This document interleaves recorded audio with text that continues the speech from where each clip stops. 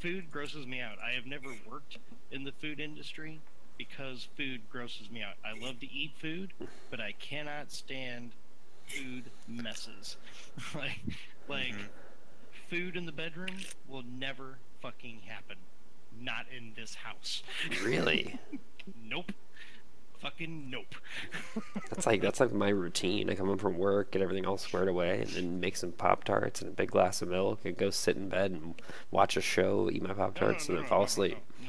That's fine. I'm saying like sexy food time. Oh. That's what I mean. But if you want to never.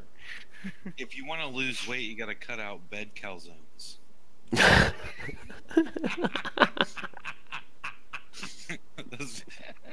That midnight hot sausage and cheese.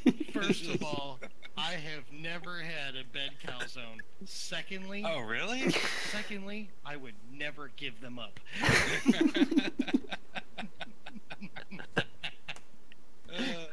In fact, I need to find a way to have a bed calzone.